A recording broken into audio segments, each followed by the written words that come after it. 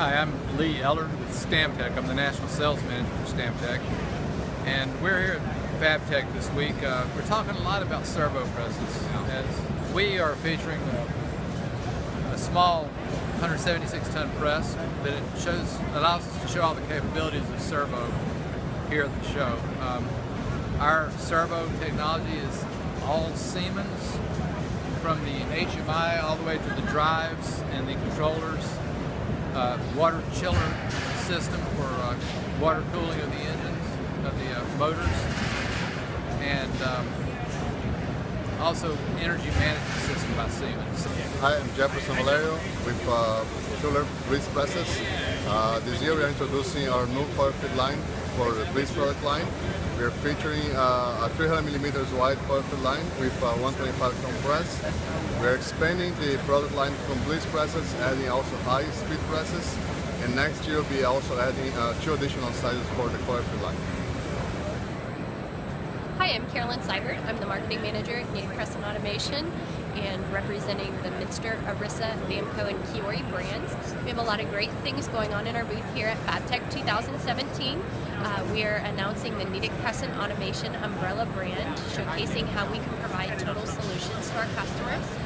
We are also demonstrating the Minster servo technology that's available with the press that's in our booth.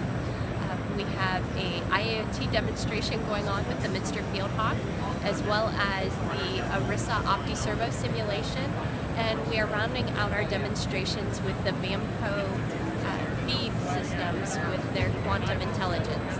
Hi, I'm Mike Hebert. I'm the sales manager at Eagle Press, and at the FABTECH show here in Chicago, we're unveiling our new servo press. It's an 800-ton, 156 by 60. We took our time getting into the market so that we can bring the latest and greatest technology to the servo industry. Matthew Mitchell, Correa Sada USA. We're here talking about our developments in E-Cushion, which is a servo E-Cushion made for lead presses, as well as our servo hot stamping lines. We have one that's out, it's just a 1-out to 4-out system, as well as we have a new servo transfer system that's been developed this year that is for warm forming. So it's innovative, and it's going to be game-changing in the market. Hi, my name's Ed Williams. I'm the general manager with Quintus Technologies. We're a manufacturer of high-pressure presses, and we're here at the FABTECH Show 2017 in Chicago, displaying our fluid cell flex form press, sheet metal forming press, and also a new line of automation for loading and unloading different types of heavy tools that are used in the automotive sector. And then later this year, we're also going to be introducing a new warm forming type of flex form technology that is going to be able to form titanium in a much more economical and shorter time frame. My name is Mike Jurzak. I'm a senior account manager for Autoform, and this is our booth over at the FABTECH Chicago. The prime reason for us to be here is to make sure we keep our name out in the public, letting people know that our biggest accomplishments are still to come. One of the things that we do here is we try to sell the formability of our software. New exotic metals coming out every single day are getting tougher and tougher to stamp. Hello and welcome to APNT, a Swedish company exhibiting here in the North American market.